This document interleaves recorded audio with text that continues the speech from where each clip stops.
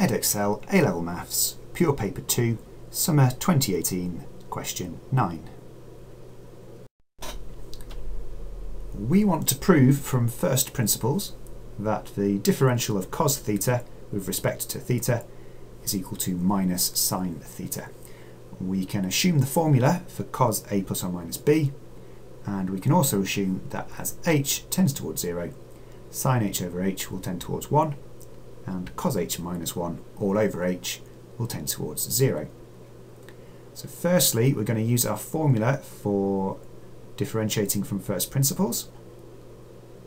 So the differential of cos theta with respect to theta is going to equal the limit, as h tends towards 0, of cos theta plus h minus cos theta all over h. Now, using our formula for cos A plus or minus B, we can change cos theta plus h into cos theta cos h minus sine theta sine h, which gives us this fraction here.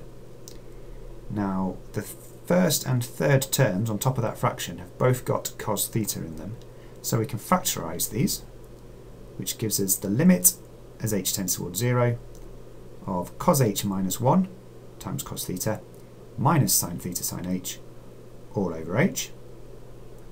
Splitting these up gives us the limit of cos h minus 1 over h times cos theta minus the limit of sine h over h sine theta.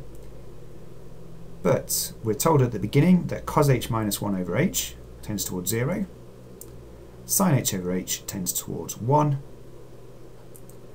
so this will tend towards 0 times cos theta minus 1 times sine theta, which is minus sine theta as required. If you've enjoyed this video, don't forget to subscribe to the Doing Maths channel or check out some more of my videos by clicking on the links here.